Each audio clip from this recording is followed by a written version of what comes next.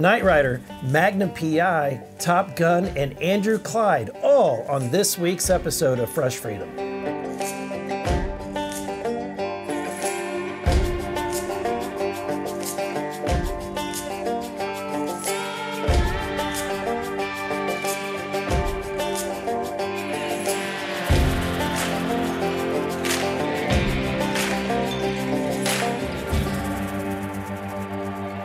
Welcome back to the Fresh Freedom Podcast.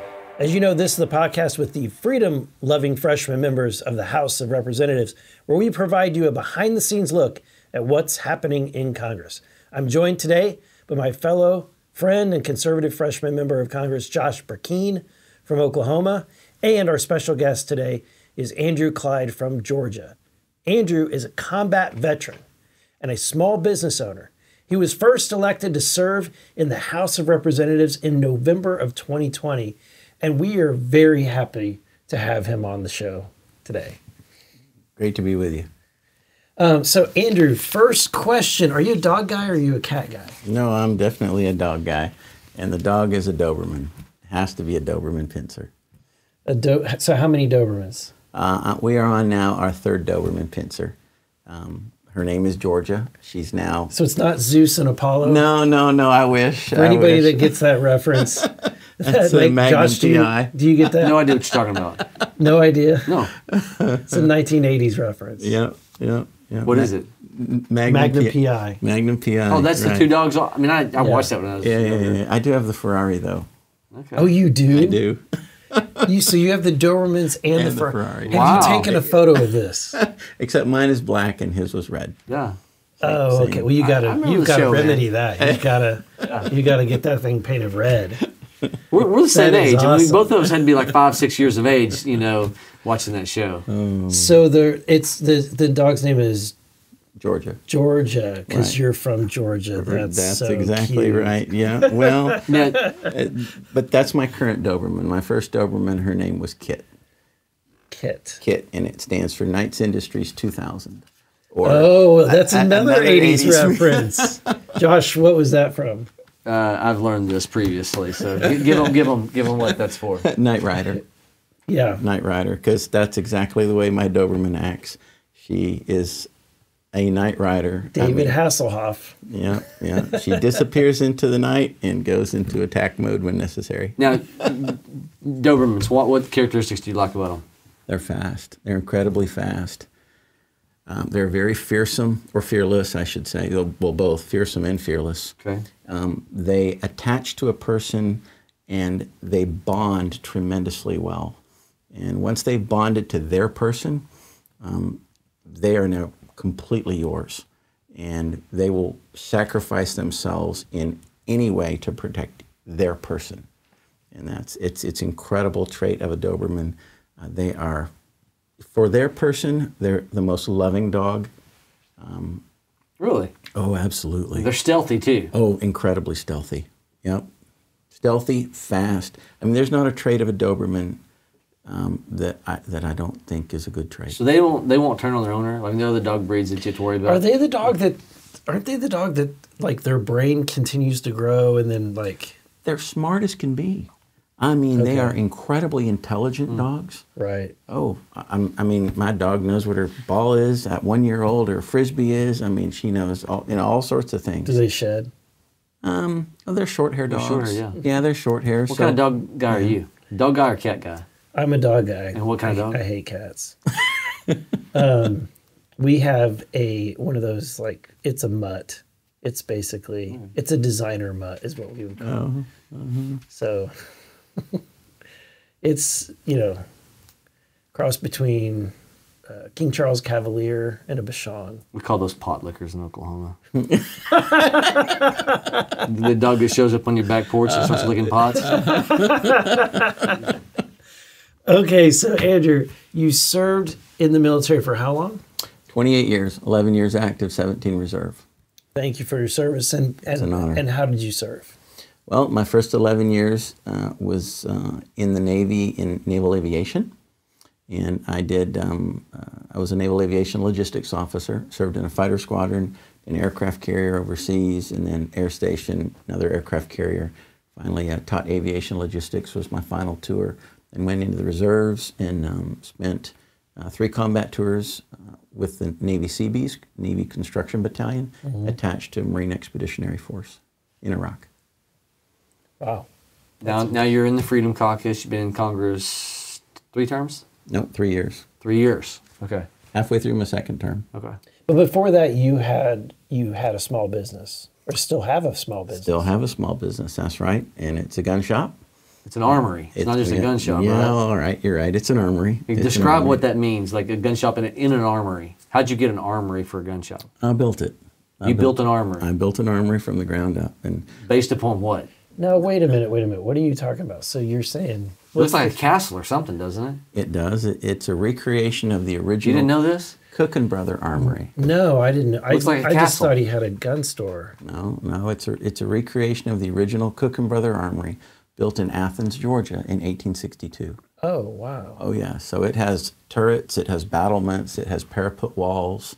I mean, it's a true armory. So How many square foot is in this thing? It's only 12,000. Only 12,000 square feet. How many guns are in this armory? Firearms, Josh. Firearms. 4,000 to 5,000 Okay.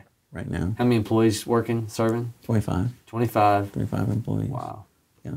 You mean business about the Second Amendment, don't you? Oh, I certainly do. And every kind of firearm you can possibly imagine.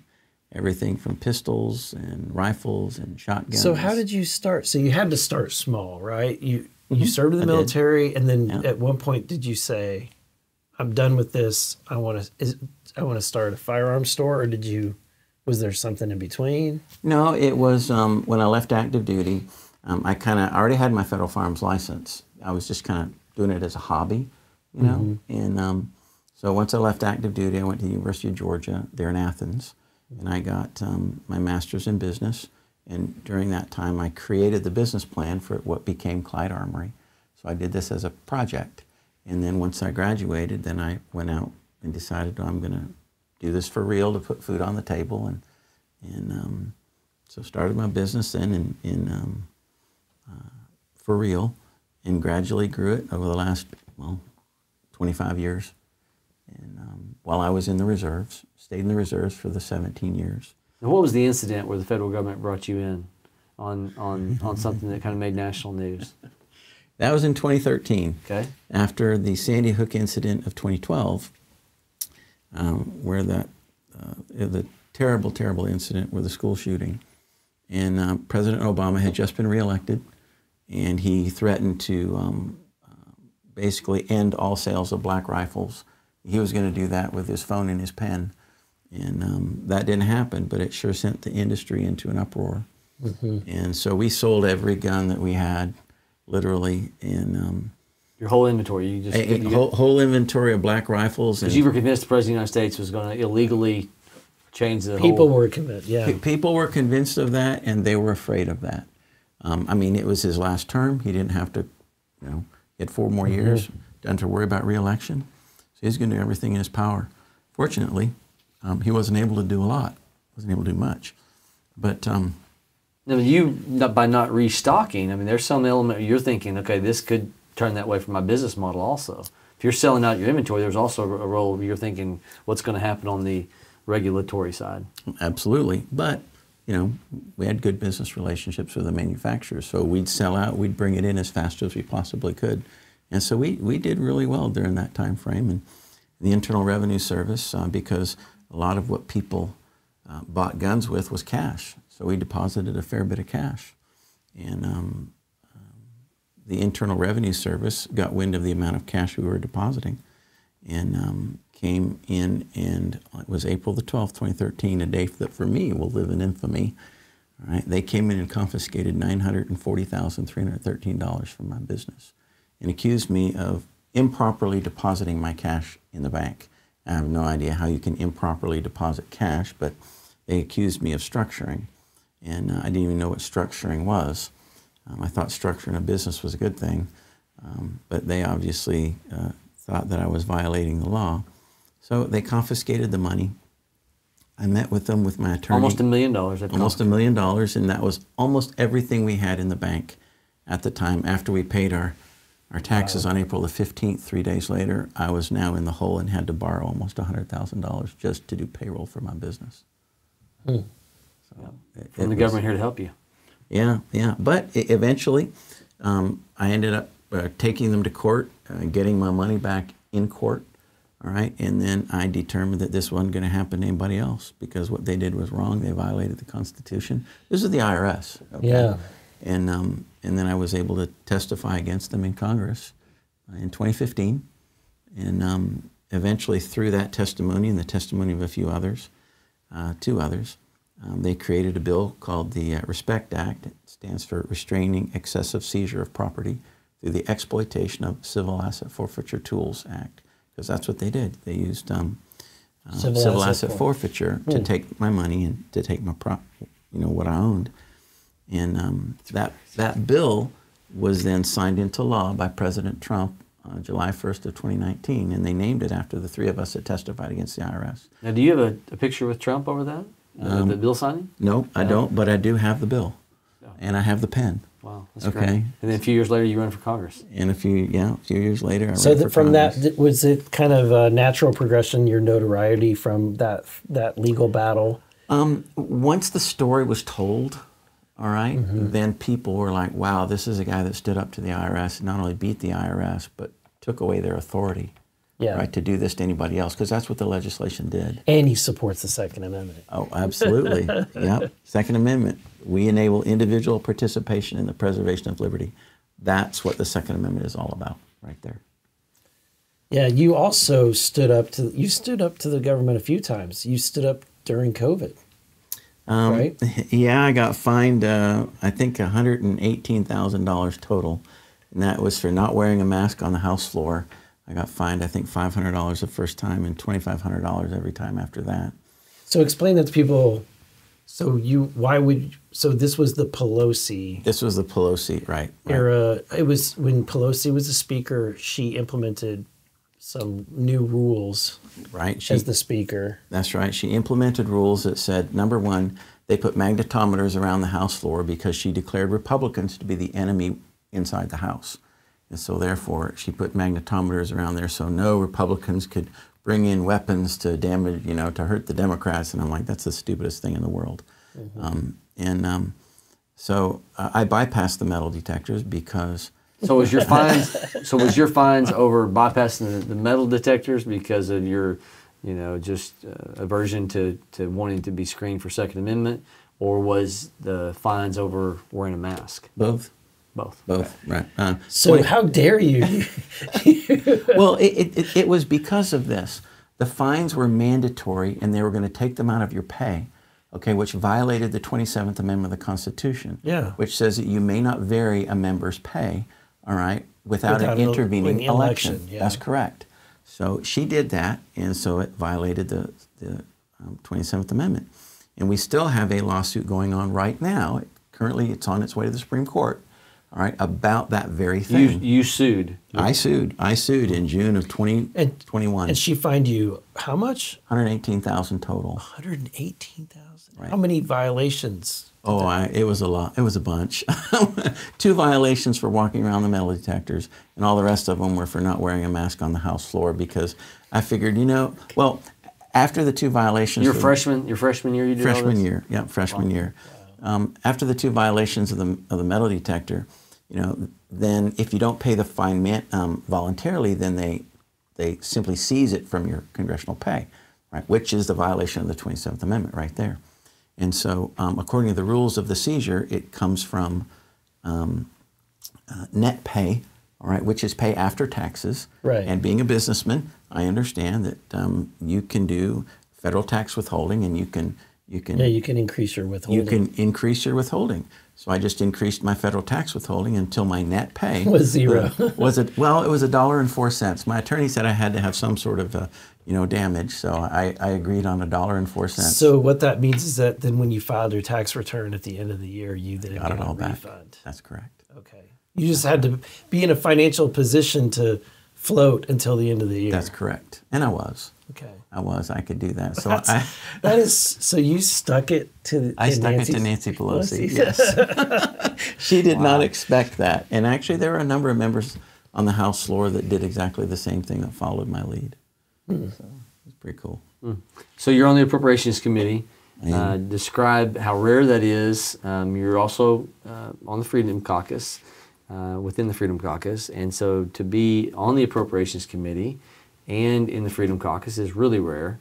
Can you describe how that all went down this last January and kind of what set that up? And Sure. Well, I was part of the 20 who stood up against the Speaker in the Speaker's battle, so that we would have regular order in the House. You know, and y'all know all about that. And too, we have that, right? Yes. Yeah. No, we don't. Unfortunately, we did for 7 out of the 12 appropriation bills. We did for a while, and it was a fact that when you have conservatives in a committee that actually get to work on the base text of the bill, then you end up with a bill that conservatives can vote for. Yeah. And that was the whole point. You know, start at the origin of the process, kind of like a snowball when it starts at the top of a hill. As it goes down the hill and gets bigger and bigger and bigger, well, if you don't have people at the top of the hill that can make it go down the right side of the hill instead of the left side of the hill, you know, then you get left-leaning legislation where at the bottom, when it comes to everybody voting on it, then you just have to vote no. But if you can help craft it at the beginning of its stages and have conservatives on those important committees that can help do that, then you can have better legislation and you can move the entire conference to the right. And that was the whole point of having the Speaker battle, to get some of us on, whether it's the Rules Committee or on Appropriations Committee or some of the more influential committees that would then allow us to craft legislation that would move the whole conference to more conservative legislation. Describe on the Appropriation Committee during the CJS, describe what CJS is and describe your role in making sure when we were on pathway to do what had only been done 4 times in 50 years, which is actually finish the appropriation bills as the 1974 Budget Control Act dictates. Right. We were moving through that process until this last fall when we had the Speaker situation. But we were on pathway to for McCarthy to step by step start laying out, here's what I agreed to. Describe the appropriation bill that you focused on, the cuts that you were trying to accomplish, and why the American people should applaud reductions in those areas of spending. Well, CJS stands for Commerce, Justice, Science, and the most important aspect of that appropriation bill is the justice part, or the Department of Justice, which has the FBI and the ATF. And being a gun dealer, right, I'm very familiar with the ATF. Right, I'm very familiar with the FBI and all that they do, and I know of the abuses that have happened, the tremendous abuses in the ATF and the FBI. I mean, all of the rules that they have put forward, like the pistol brace rule, probably the most popular one that people know of. All right, redefining a pistol with a brace that is literally there for service-disabled veterans or just any American with disabilities, right? So they can more easily use a pistol because it's an arm brace. It goes around your arm. Makes you more accurate. It makes you more accurate, and it allows Americans with disabilities, to enjoy their time at the range more. And they wanted to convert that, change the classification of that pistol into a National Firearms Act restricted short-barreled rifle, which requires a tax stamp. A tax stamp, and all sorts of restrictions on it. And so I led the Congressional Review Act to take down that particular rule set by ATF, but also within the appropriations bill within CJS.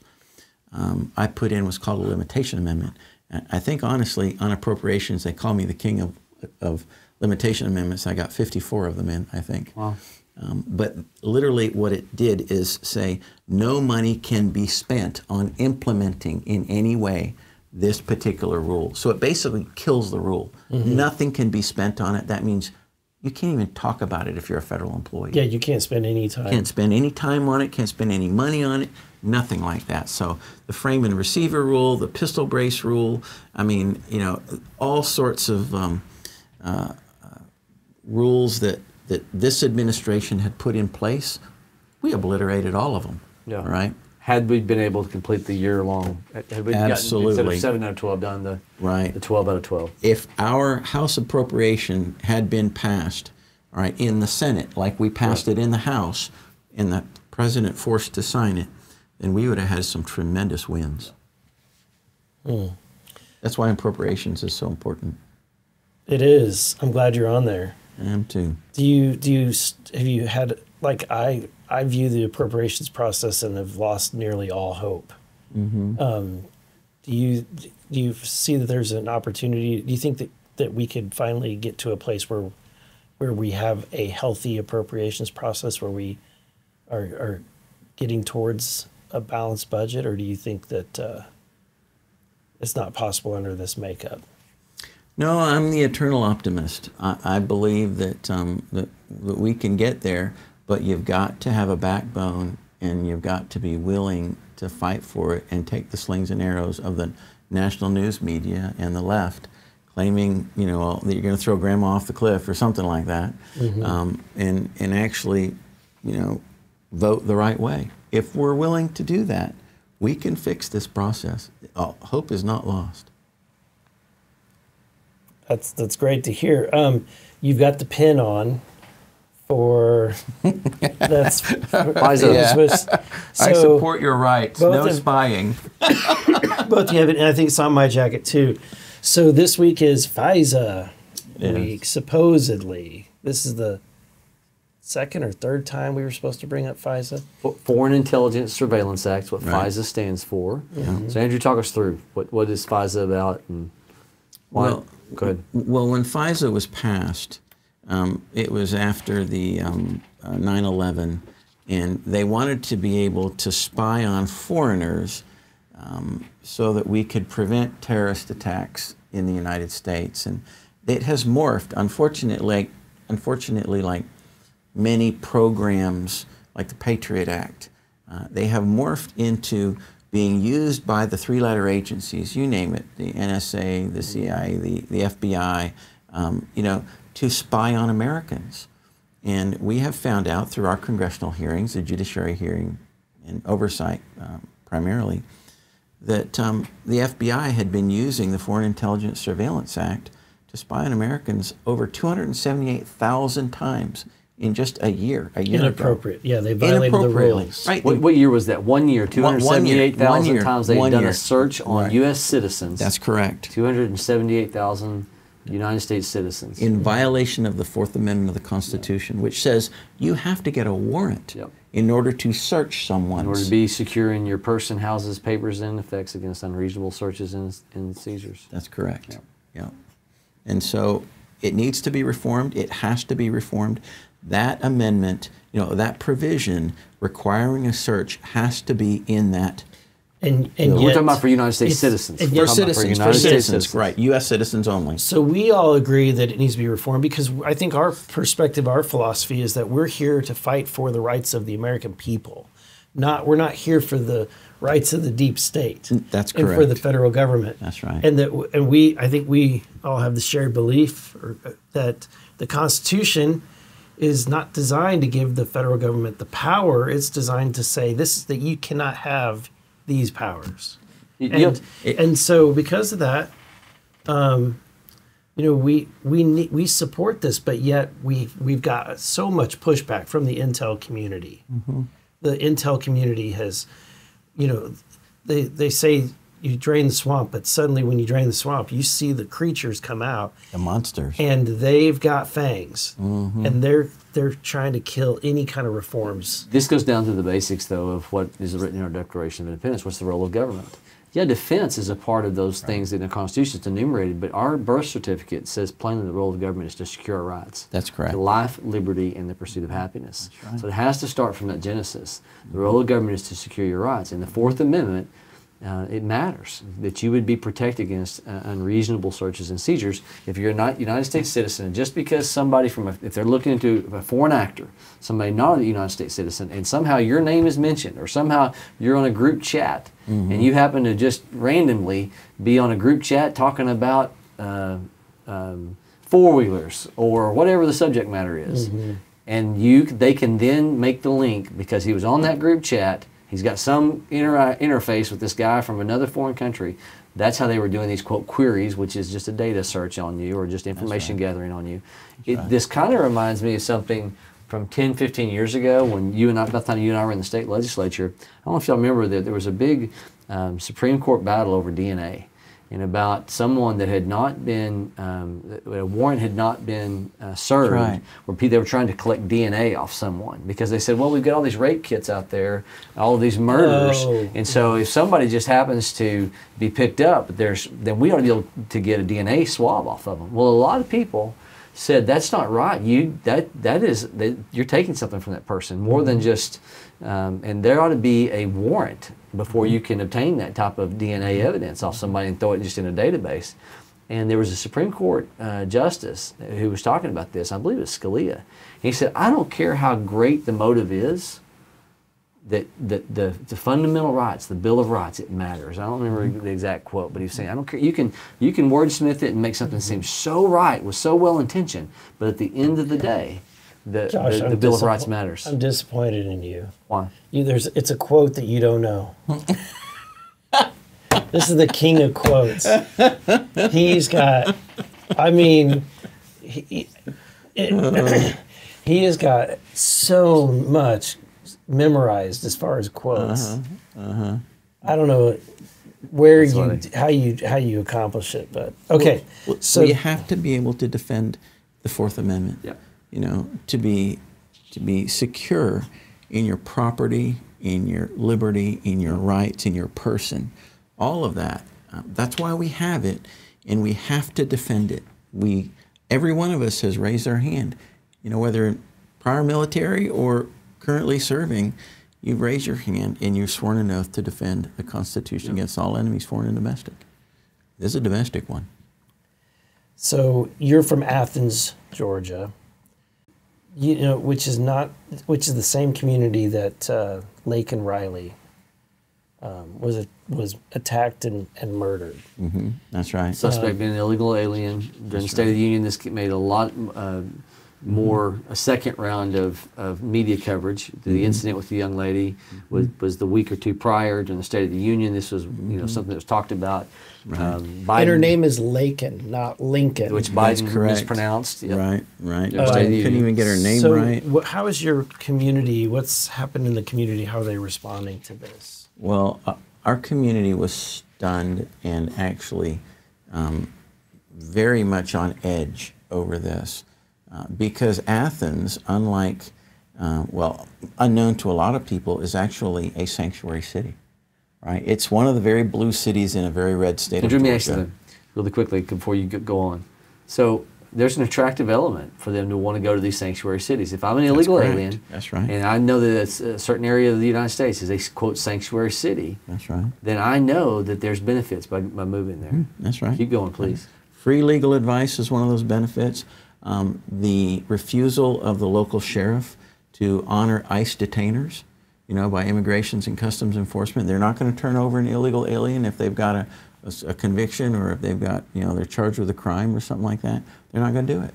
And so they feel safer, the illegal aliens feel safer in these sanctuary cities, but yet they perpetrate crime on American citizens. And the crime rate, there is greater.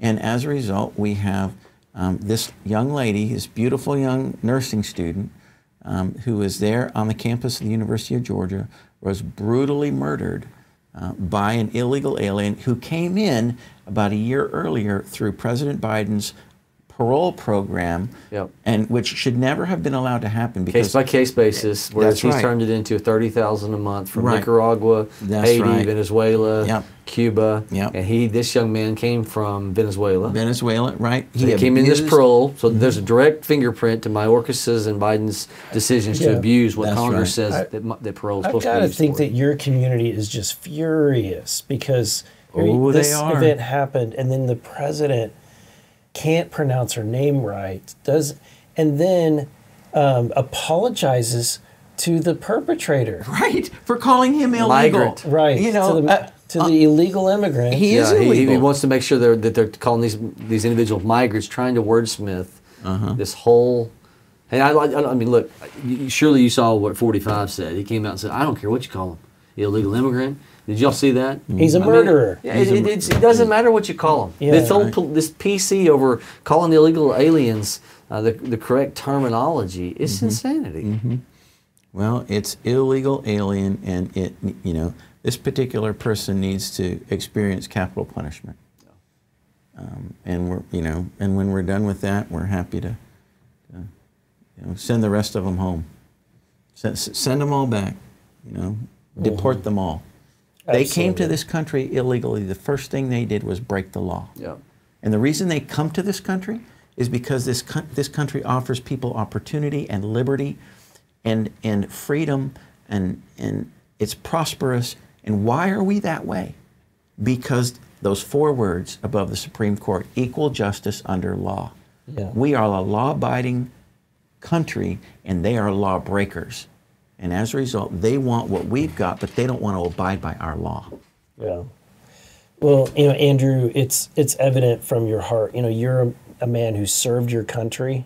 You fought. There's even pictures of him looking like Tom Cruise in Top Gun, and I'm sure your editors can add those pictures to this video of Andrew looking like Goose. Well, there's a Maverick one where he's got a mustache, the face on, looks like Maverick sitting in the cockpit, and there's one from the side profile that you and I saw earlier. Actually, he looks a little bit. This is 20 years ago, like Tom Cruise, like a little more than 20. So yeah. Yeah. How many times do you have to take that picture pose to get it just right? No. Is this? Do you have the beach photo too? The volleyball. Another '80s reference. I know.